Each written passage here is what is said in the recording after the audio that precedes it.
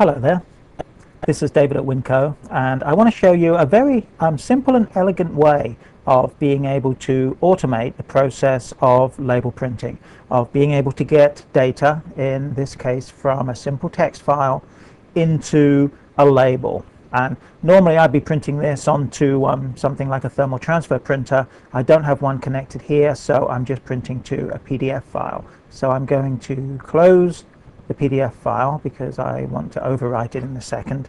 And for my text file, basically all that I need to do is save it. And the action of saving it is going to print it as a PDF using the format that I made. And let me close this again. And let's say I want to print a few more labels this time. I first of all put in my barcode. I put in the location. Let's say the location is going to be the lobby in this case. The name of the product, well, let's have a scanner. I've got 4 of them, and I want to print 5 of this particular label.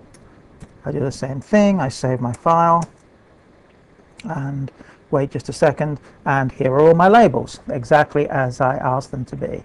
So how does this work? It's obviously not magic, and what I'm doing is I'm using some of the really clever features that are built into the products from my good friends at Seagull Scientific. And if you're using BarTender, which is my personal favorite label software, if you buy the automation version and above, it comes with a companion application called Commander, which I actually have minimized to the system tray here. So let's bring that up to life.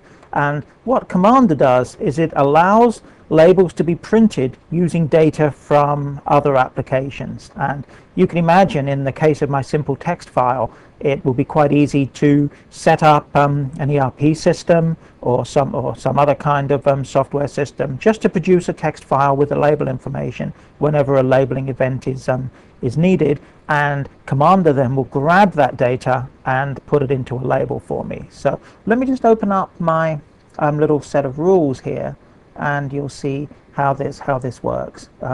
First of all, for the trigger, I'm using a file, in this case a text file. I could use an email. I could set up a system to send an email with the label data. I could use a serial port.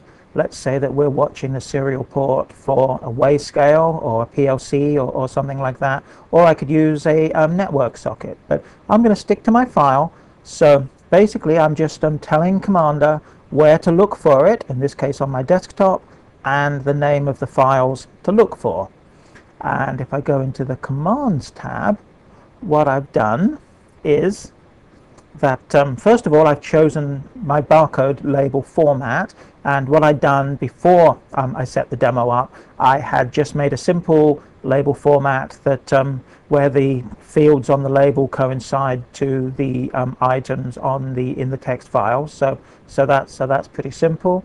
I had also just told it that when I go through this process, I want it to print, and when I'm finished, I'm going to delete the file. Otherwise, I can rename the file and keep them if I want to have a record of it. And the other tabs for this simple application, I don't need to do. So it's that simple. A lot of people that have bought BarTender automation have Commander and some other potentially very helpful applications that quite often don't get used.